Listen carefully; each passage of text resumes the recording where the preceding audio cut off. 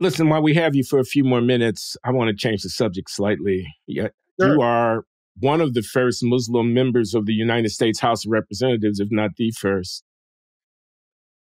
You are the first. There Right. is a big controversy going on within the Democratic Party. Some people are calling the president Genocide Joe, and they're making life miserable for some Democratic politicians by objecting to U.S. policy in the war between Israel and Gaza. I'm wondering how you read that situation as a member of the Democratic Party and a professional politician with a presidential election that looks very, very close, just a few months away. Right.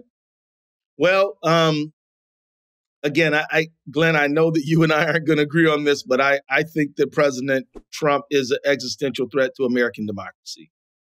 I can name 10 reasons why I think so, but that's where I put it. So I think reelecting I agree with you, Keith. Right. So I think reelecting Joe Biden is fundamental and essential.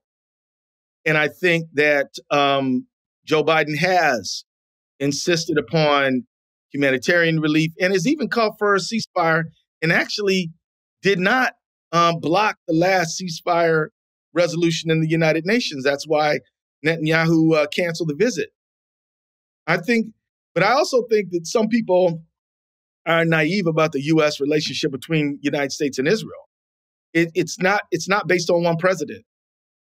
I think that if you want to change in that relationship, and what you want to see is that Israel and the United States relate much more like the United States and the United Kingdom, United States and Canada.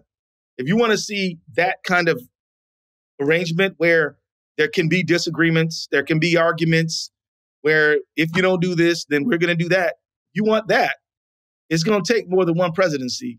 And because, you got to give the people who are pro-Israel credit. They have been working hard on this for literally decades, and they have done a good job. And I would say they're as successful as, well, actually, they're more successful than the NRA is because they've actually taken some setbacks. But they're a powerful group in terms of and it's not because of some anti-Semitic conspiracy. It's because of many years of work and relationship cultivation over a long period of time.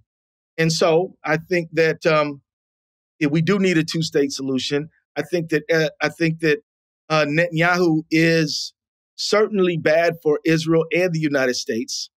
I think we need a new election, and we need somebody in Israel who sees that we can't do this every 2 or 3 years. Every 2 or 3 years, back to the Israelis are fighting in Hamas in Gaza. We're going to have to come to a solution that is stable, and that means Palestinian state, democratic, peaceful, and working on solving the problems of their people, like food, water, clothing, shelter, things like that. So you would tell your colleagues on the left of the party to stand down and not jeopardize Joe Biden's reelection? I don't tell them stand down. What I tell them is that my opinion is Joe Biden needs to be reelected. Joe Biden is willing to talk about how the United States can support its ally Israel and have a Palestinian state. And I remind them that it was Trump who said, let's have a Muslim ban. It was Trump who said, finish the job when asked about Gaza. It was Trump who, falsely said that Muslims were celebrating at 9/11. And I mean, you talk about jumping out of the frying pan into the fire? Come on, think about this.